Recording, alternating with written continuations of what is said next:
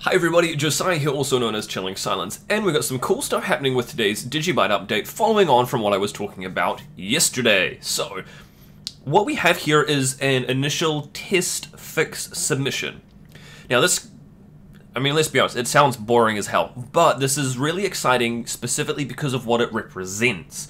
So what this represents is a change in the way that we're looking at doing things with DigiByte in terms of upholding a more higher standard, not just in terms of the code that is committed, but specifically the way that it is reviewed by other people and the entire process around this, which is really cool here. So, don't get me wrong, this is fantastic that some of the internal unit tests are actually being fixed up, made to work, so that it will, again, be more professional overall.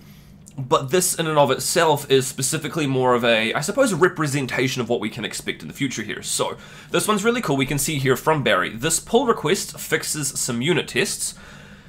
And you can see down here it basically says at least 2 approving reviews are required by reviewers and it can't be merged in. So, what I'll do is if I bring this up here, this is actually all that's been committed, and so it's literally just these 2 different changes here. But the best part is that alongside this, Barry has specifically said what it is that's being changed, why it's being changed, and we've got that nice documented history there. So in and of itself, this is a relatively small change, but obviously these kinds of changes can have a larger impact. Now this here is just part of the tests, so there's nothing going on with the consensus of the blockchain and things like that, but this will correct those tests so that they pass as they should. Again though, going back to this, so what we can do is this will be tested by a number of people, 2 or more, in keeping with the Gitflow workflow that we talked about yesterday. You can also read a little bit more about this and about the collaboration process here. GitHub have done some really cool documentation on it, and it's really awesome to see. But so basically what would happen is someone will come along and they'll go, add a review. And they'll have a look at it. Yep, cool, these are all of the changes. You will put in a comment here and go, yeah, looks good to me. So you'd say, ACK for acknowledge. Looks good to me.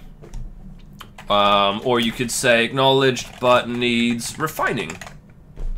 You can comment, you can approve it, that kind of thing, and other people from the community as well can come and do similarly. But this is where it gets really interesting, because if we go back here, what anybody can do is they can come along to this pull request and they could say, let's say for example we're talking about a performance improvement. What you can do is you can come along and you can leave your feedback, and this is why this is so important, this overarching collaborative process, because you can come along and say, I like this, it's made a huge performance change on my PC.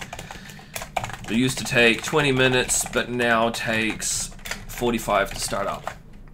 And so you can leave those kinds of comments there yourself, and you can put them in, and you can be part of this process, even if you yourself are not a developer. And this is one of the things that we're looking to get a lot more feedback on, especially as we start looking at some of the overarching things, such as algorithm replacements, which ones should be replaced, what kind of a direction we want to head in with the overall project, other UI element changes, all of that kind of really good stuff. So again, this in and of itself, although a relatively small commit, is really indicative of that entire process that I was talking about, which is one of the things that we've been basically nutting out over the past couple of months and working on, which again is why the DigiByte updates have been fewer and further between.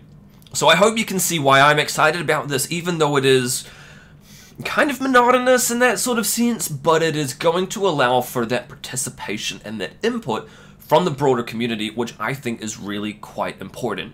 So again, GitHub themselves have got a whole lot of information about this. I'll include some links to it down below, which is pretty cool, and I'm excited, I really am, and I think this is a big step forward for DigiByte to really cement our place going into the future with the project. Following up as well, I know I'd mentioned, so yesterday's video was actually recorded the day prior, but we talked about the .io top-level domain. Now, some people have already reached out to me, some people have already been taking initiative and making plans for what can be done with a replacement domain and things. The .io domain is not going away, don't worry about that, that's totally cool, it's not about to up and disappear or anything along those lines, but It's been super, super exciting for me to see the feedback from the community and how on board everybody's actually been with such a change. Again, I know this isn't a really like a big change or anything there, but I think it's important to take that kind of a moral stance and show that support and show that we specifically don't condone what's been happening with the .io domains in general. So people have been looking at a couple of things like .com, .org, and that sort of thing. So yeah, pretty exciting there. And I want to thank the people who've already been involved with trying to spearhead that kind of initiative. We don't have anything concrete yet, but I'm looking forward to keeping you up to date. So stay tuned, hit the like button, hit the subscribe button, because that's going to be all for today. I'll keep you updated. I'll let you know when we find out more. Until then, stay safe, and I'll talk to you hopefully tomorrow. Cheers.